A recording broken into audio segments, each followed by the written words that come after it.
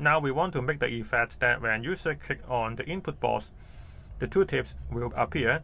When we click outside, the tooltips will disappear. So now we back to the headers and we go to add the state, which is show tooltips, and we set the initial state as false.